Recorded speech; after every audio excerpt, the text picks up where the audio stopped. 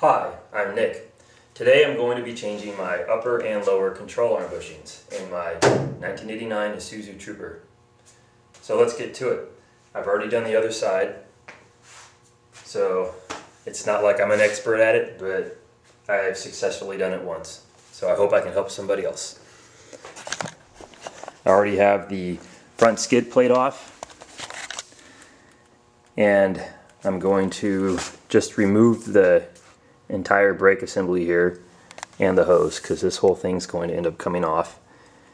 And then I'll remove the shock from the lower A-arm, the sway arm, and I'm going to leave my hub and spindle on because I've already rebuilt it. I put new bearings in, I put a new transaxle in.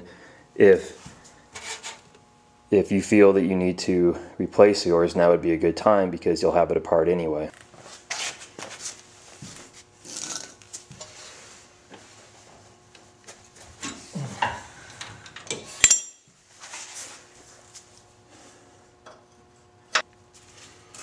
Go ahead and remove these clips.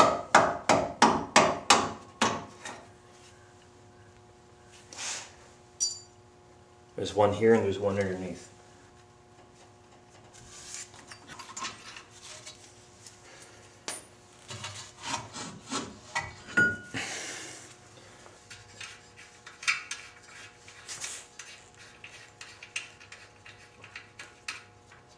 So I'm removing the upper ball joint bolt and just that one, and I'm going to whack the spindle somewhere in a meaty part. I'm going to try to just hit it right there on the side.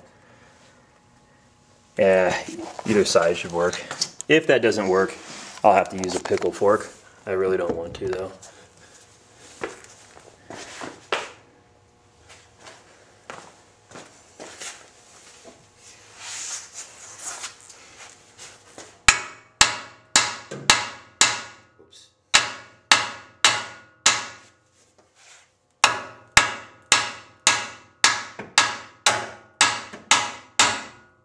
It worked.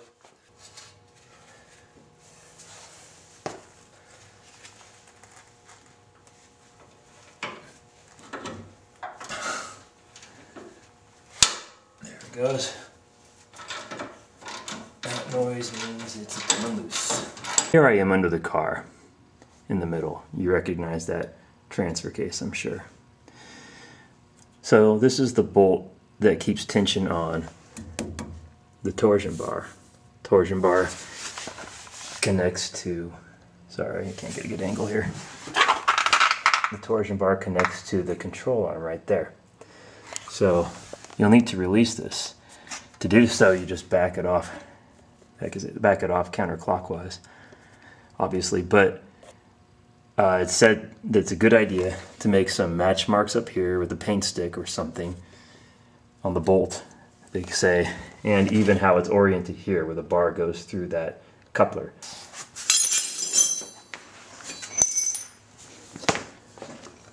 Okay.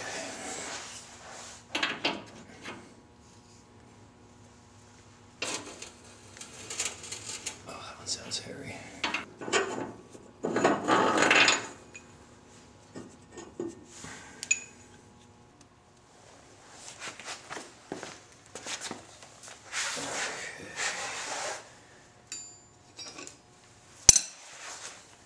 This front one came off okay. I couldn't get the bolt out. I'm gonna have to probably, like I said I shouldn't do, I'm gonna have to loosen the control arm and move it around and get that one out. I recall having a problem with the control arm hanging up on the back one unless I got it out first. We'll see. But right now I can't quite get that back one off because it's taking a lot of force and not breaking loose. So I've got a wrench, hopefully, on the back side of it, and I'm going to try to put my foot on my breaker bar and see if I can break it loose.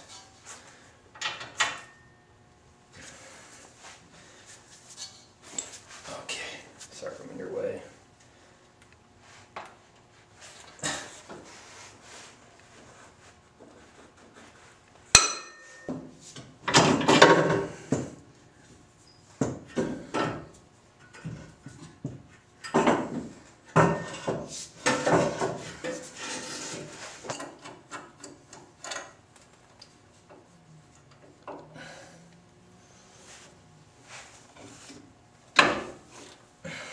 The bolt that holds in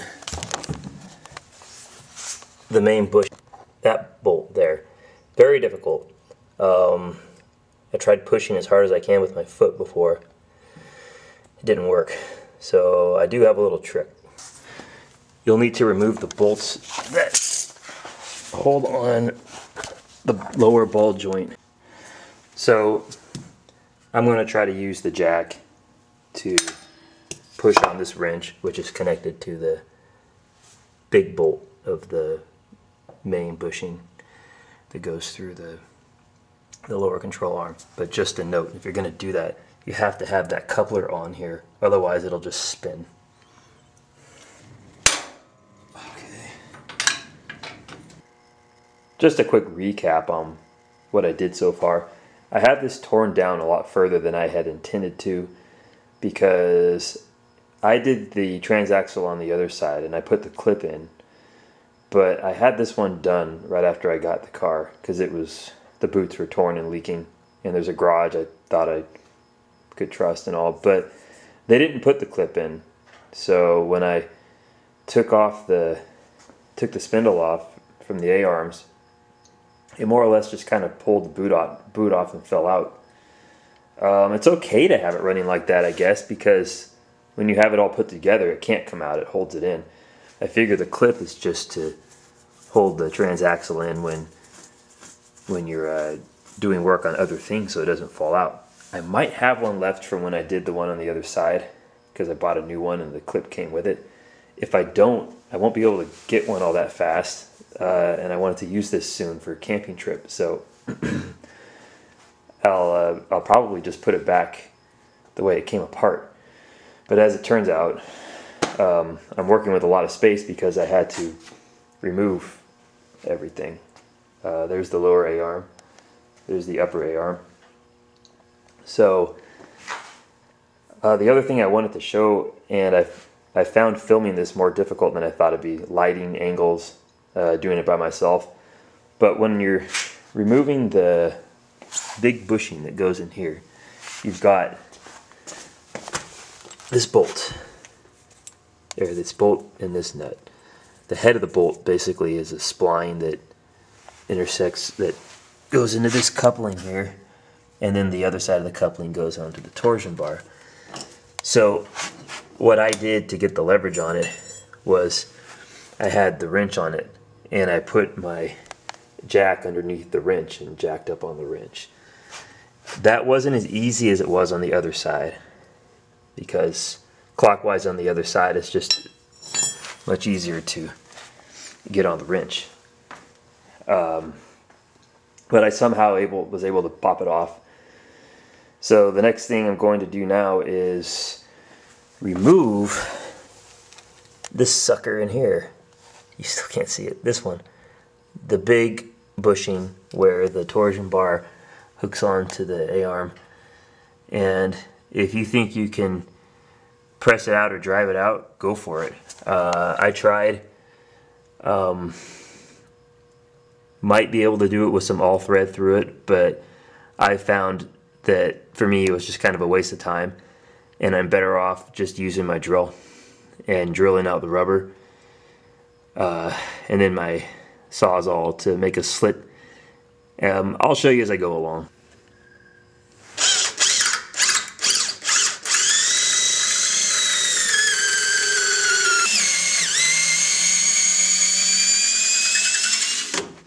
Ooh, that rubber's hot.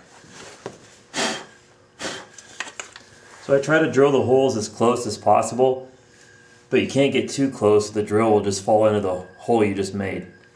But the closer the better. So the next thing I do is I get this piece out here on the inside, And I used to have an easy out. I can't find it, but you basically just jam anything in there you can, grab it somehow, and twist it until the rest of the rubber that you weren't able to drill breaks away. I'm just trying to cut through that outer diameter of that bushing. If you do cut through and you hit the press diameter, if you hit the hole that it actually gets pressed into, just clean it up. It's not a big deal unless you totally mutilate it. Okay, hot chips on my arm. Man, I am not thinking at all.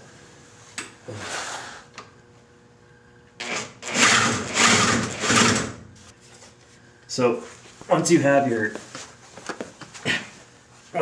slit,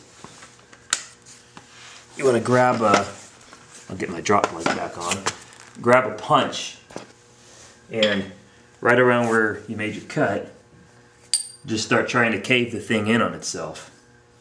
So I'll work on that for a while.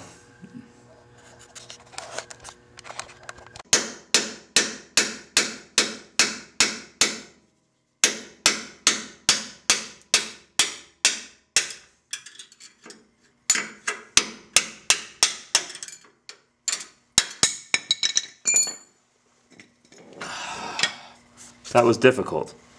That took longer than I thought. It was rested in there pretty good.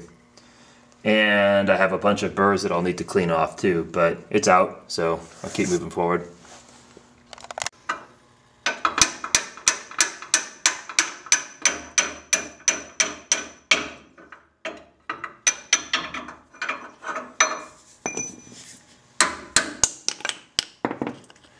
This one was easier, but still difficult. With a smaller drill, drilled through the rubber, and the center part came out fairly easy, although I broke my drill doing it.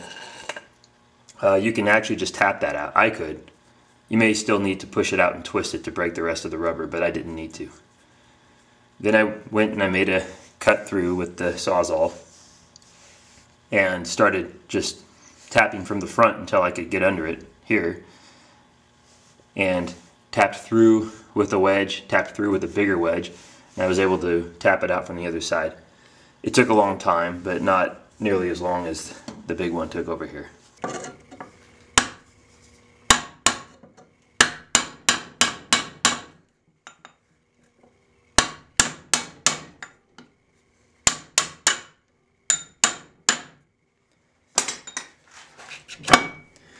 That may have looked easy, but it wasn't. In order to get this out, I actually ended up using my Dremel and a cutting wheel to cut here on the inside, cut a section out, and then I got as small a wedge as I could find and pounded down in this area to try to collapse it. Also on the outside, I cut with the same cutting wheel the best I could without digging into the control arm myself, and also tried to collapse this side. I collapsed this flange this way and this way, and I also took a wedge and got under here the best I could. So you have to do all that. Drill the rubber out might help some. That's not as crucial on these. I did a little bit though, and with enough banging it finally came out. That's just the outer shell and the rubber though.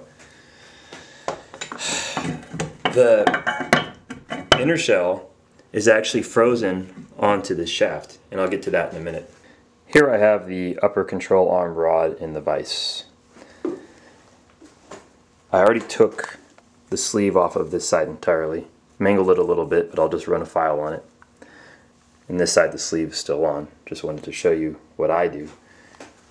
I tried a cutting wheel, and that does work for up in this area. You're going to need it, but here I found it easier just to use my grinder and grind it flat down until I start to see the steel turn dark. That means I know it's getting very thin. Go back as far as I can, and I finish it off with my Dremel.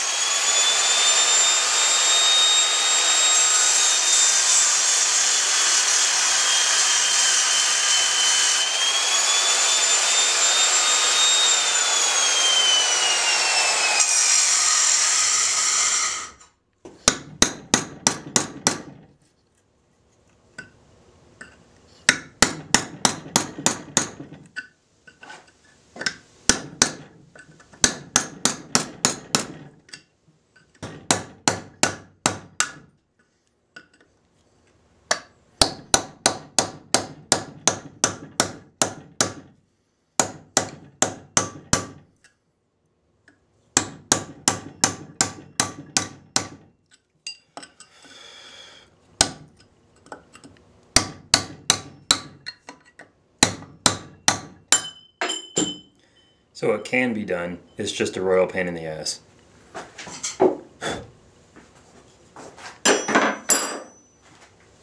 Well, that was a lot harder than I thought it'd be.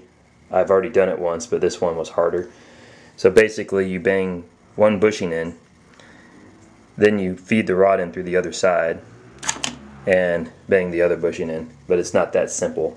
You have to, I was hoping maybe I could use the bolts to drive it in, but it just bends the A-arm in, unless you brace it somehow, but I wasn't able to. So the only thing that kind of worked was for me to take a socket and put it over the bushing, and I wouldn't want to say tap because I had to bang it pretty hard, but you can't just do that. You have to get your vise set up and get it so it's touching here and here, yet the bushing isn't obstructed by anything. And I don't know, I would hate to say to remove any material to make it easier because it's supposed to be tight for a reason, but that was pretty tough. But in any case, I'm done. Now I'm going to put these on, but not tight. So where I'm sitting now, I got the upper A-arm reinstalled. I put the shims back the way they came out. Left these loose, of course.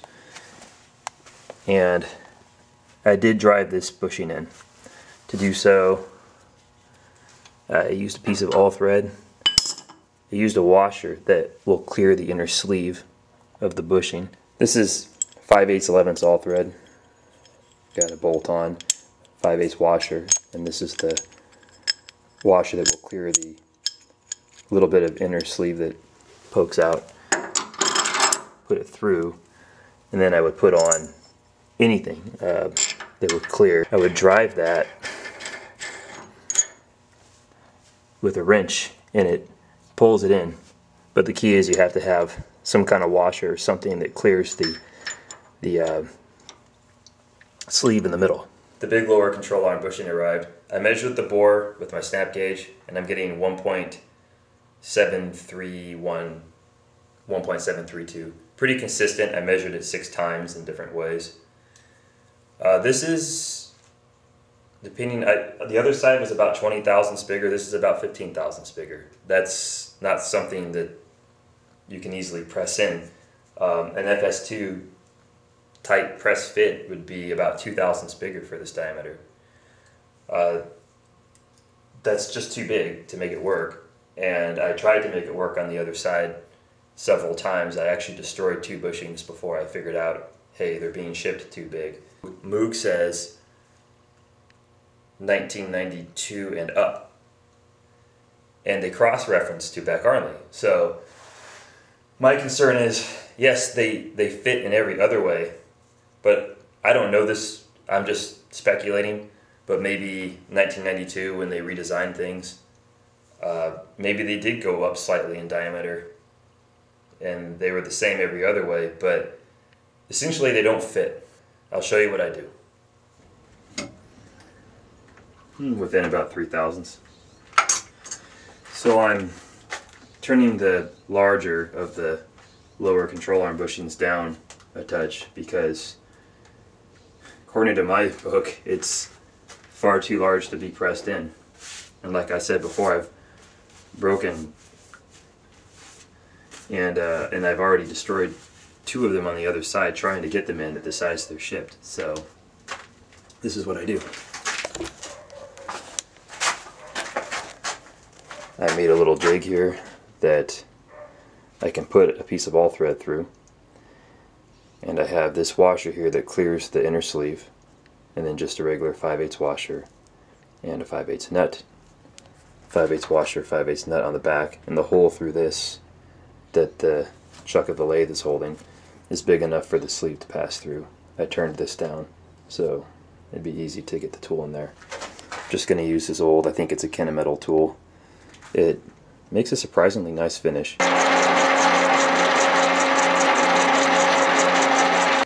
Okay, here I am pressing in the lower bushing, the large one, and I'm using a piece of 5/8 all thread. I wish I had 5/8 18.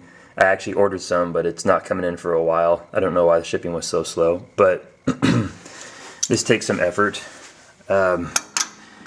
it gets more and more difficult the further in it goes, but I'm gonna drive it in if I have to use a cheater bar or whatever. So I put some oil in the bore. I don't know if that helps at all, but it is still going in, so I'm gonna keep at it. I got the bushing back in. Now I'm gonna work on getting that lower A-arm reinstalled. Alright, I got the lower A-arm back in. I got the sway bar back on, the shocks on, and I have the torsion bar tight here and installed. I don't have the bushing bolts tight yet, and I did not tighten up the torsion bar over there.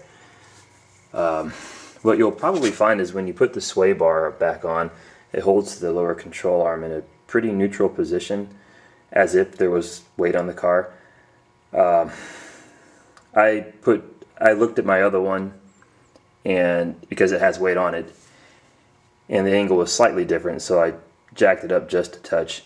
Now I'm going to tighten the bushings. After I tighten the bushings, then I'll put tension back on the torsion bar. I'll put a decent amount, but probably I'll have to put more later. Well, everything's back together. Don't forget to tighten your bushing bolts on your upper A-arm. To do so, you can put a jack underneath and take the weight of the car and then level the car and tighten them. Or I guess you could put the wheel back on. Or you could, before you have tension on the torsion bar, you could just get the angle right by looking at the other side. I still need to bleed the brakes, and I definitely have to get a wheel alignment, like the full on, not just toe, caster, camber, everything. But I think I'm good to go. Trooper lid's on.